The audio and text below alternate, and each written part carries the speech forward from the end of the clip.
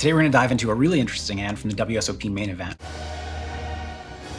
where Vanessa Selbst, one of the most talented players in the entire world in my opinion, has to decide if she wants to fold the second nuts in a spot where nobody would fold the second nuts. Are you serious right now? Let's get into the hand. And a lovely pick-me-up for Vanessa in early position, pocket aces, and a raise to 400.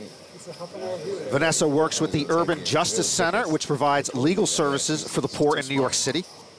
Baumann with pocket sevens on the button makes the call. Rosen folds. Perfect opportunity to play with two lovely women. Noah Schwartz calls. This hand starts off in a relatively straightforward way. Vanessa Selbst opens with aces. Good play. Gaelle Baumann calls on the button with pocket sevens, and Noah Schwartz calls in the big blind with Jack-8 offsuit, which is slightly pushing it, but I would call there as well. I think it's like right on the cusp. Three-way flop. Yikes, set over set, and Schwartz with the only flush draw. Then they head to the flop, and this is where it gets interesting. Ace 7-5, three clubs. Both Selbst and Baumann flop a set, and Schwartz has the jack of clubs for the only flush draw present. At this point, we know there's probably going to be a big pot played. We just don't know exactly how. Let's see how they decided to handle it. Noah checks, and now to Selbst with a set of aces. Vanessa finally gets a birthday flop.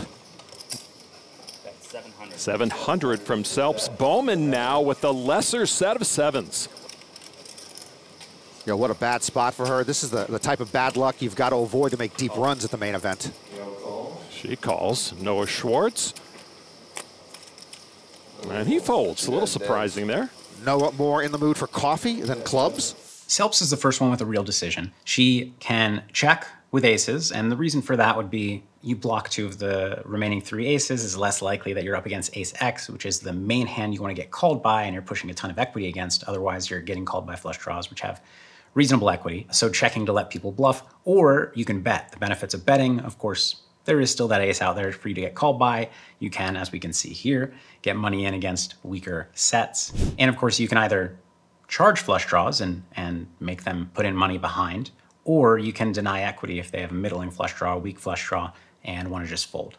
Selbst does decide to bet. Like I said, I could go either way. I think it's a pretty good bet. Baumann decides to call. I think this is her only option. I wouldn't consider raising here with middle set. It just doesn't accomplish enough. Then the next decision that's interesting is Schwartz's. So he's got the jack of clubs. This is the third highest one card flush draw. He has no pair. Two people who put money into the pot. He decides to fold. I think it's a good fold. In this case, we can see he actually had the only flush draw, but in a lot of cases, either the better or the caller will either have him drawing dead or near dead. Third card now.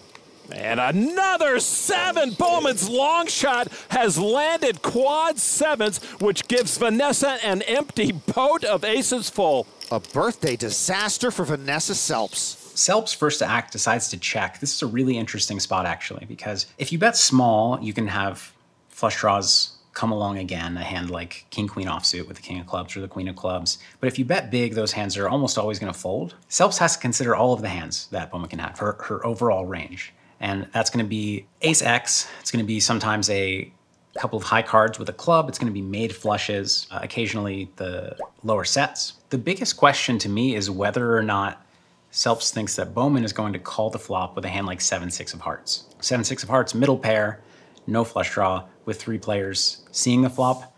I don't think she would. And so I don't think that Baumann's gonna have trips here very often. The reason that's important is that trips is one of the main hands you wanna check raise against. That said, when you block two of the aces, it's more likely that your opponent's gonna have a flush or a flush draw with king-queen. So if I'm Selbst, I'm thinking, I want to maximize the amount that I make against flushes and 5-5. And I want to try to potentially induce some bluffs if I think that's the best route. And so one option is to bet. If you bet, you are not inducing bluffs. You're probably not going to get raised on the turn by any hand. It's a spot where it's a little harder to get stacks in here. They are quite deep for the pot size, and Vanessa wants to get all in.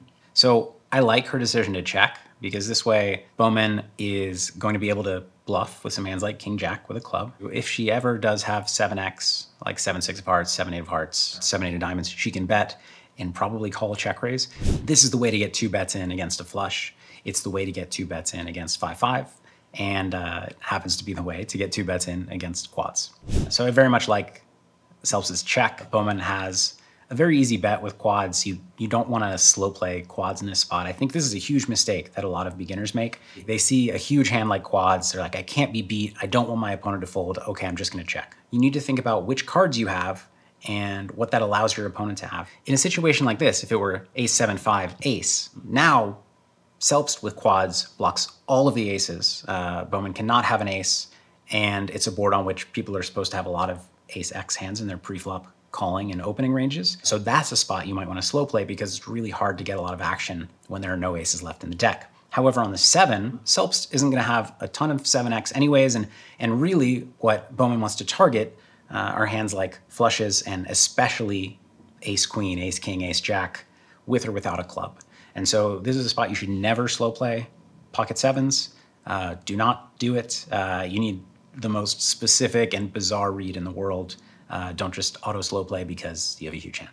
Vanessa checks it now. Gaelle Baumann with quad 7s. Wow. And a bet of 1,700. All the chips have got to get into the middle at some point, and all of Vanessa Selbst's chips are going to be gone. So Baumann bets 1.7K, which is about 2/3 pot. And it's really important at this point that we start hand reading.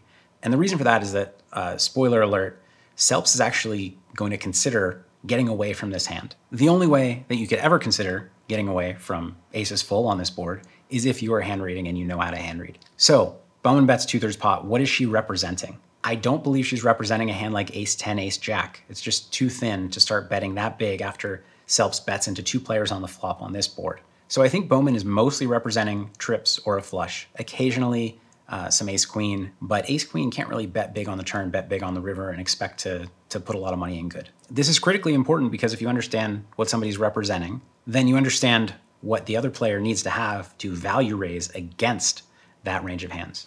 Oh, what a hand. Gaelle Baumann turns quad 7s, giving Vanessa Selbst aces full. Unbelievable. Baumann has been raised, as you see, to 5,800 by Selbst. Baumann bets 1.7K.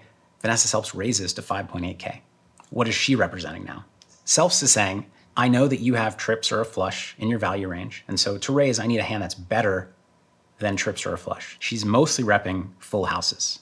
Full houses being 7-5, 5-5, ace-7, ace-ace. Keep in mind this is the main event, and both of these players are strong players. Both assume they have a large edge over the field, and they do. You don't want to be putting a lot of chips in with questionable hands early in the main event against a really strong player because you want to use those chips to take advantage of great spots that happen in the main event because there are a lot of not so strong players. So both these players are already repping very strong ranges. By the time Selbst raises, she's saying she has a full house. I would think that she either has a bluff or a full house, almost always.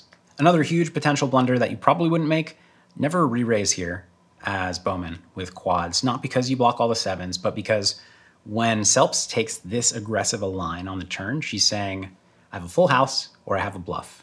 And guess what? Full houses are going to bet the river and bluffs might bet the river. They're not going to call if you 3-bet the turn. So let her bet the river with not only those full houses, but those bluffs. Gaelle Baumann calls. Vanessa thinking, thank you. But Vanessa is dead to an ace. A river card, not an ace. No bad beat jackpot at this table.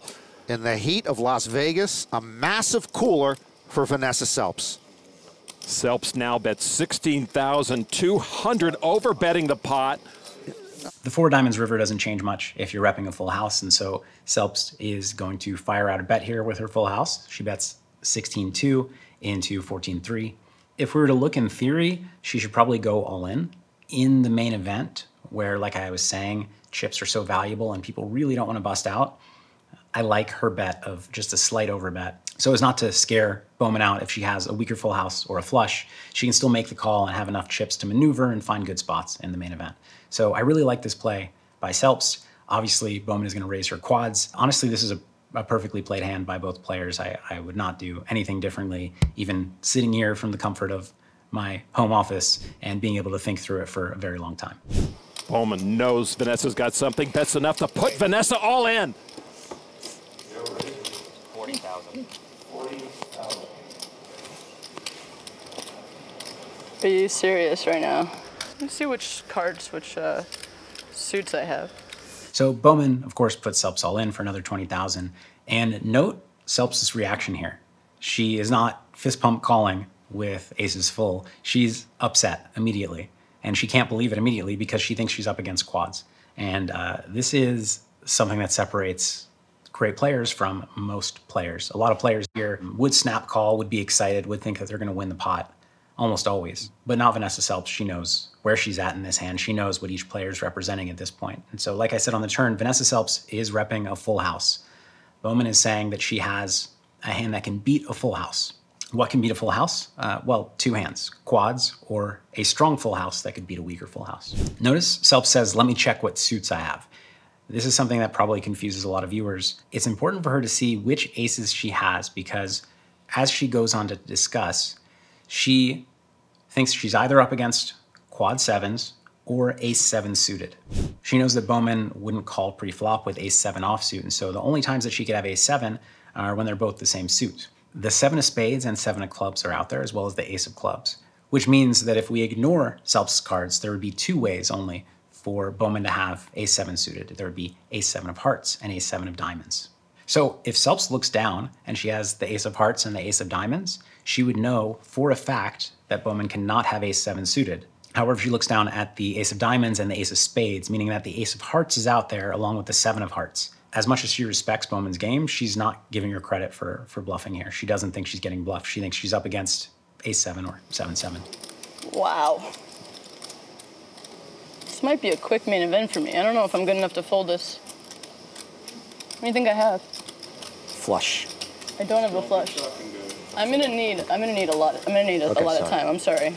Incredibly, Vanessa seems to know she is beat, but she can't lay this down. Seven of hearts. I mean, ace seven of hearts. Would you shove with ace seven of hearts? If you'd shove with ace seven of hearts, then I'd have to. All right, you could have ace seven of hearts, I guess. So I got a call. So had Vanessa Selbst looked down at ace of hearts, ace of diamonds here, I genuinely believe she would have made this incredibly sick fold. However, if she looks down and doesn't have the ace of hearts, she knows that Baumann can have the ace seven suited as well as 7-7. They're going to be dealt just as often, played this way, roughly just as often. And because of that, Selbst thinks she's going to win about half the time, maybe a little bit less, as you can tell by her demeanor. But she's getting tremendous pot odds, given that ace seven suited is out there. Just that one combo, she does feel obligated to call. I think she has to call as well for the same reason, and she gets the bad news. You have quads? Oh, my. Wow. I almost folded. Whoa! Oh my God. Woo! I wanted to fold. I wanted to fold. I really did. Make sure you count. It's like you can have ace seven of hearts there, so how can I fold? Yeah. Hey, fun playing with you guys. That's a story. Now I got a story. In my opinion, Vanessa Selbst is one of the most talented poker players in the world. She couldn't find this fold because I don't think she was supposed to find this fold, but you could see that she wanted to. And to me, it's incredible. As always in these hand reviews, I like to try my best to give you something actionable that you can use to improve your game.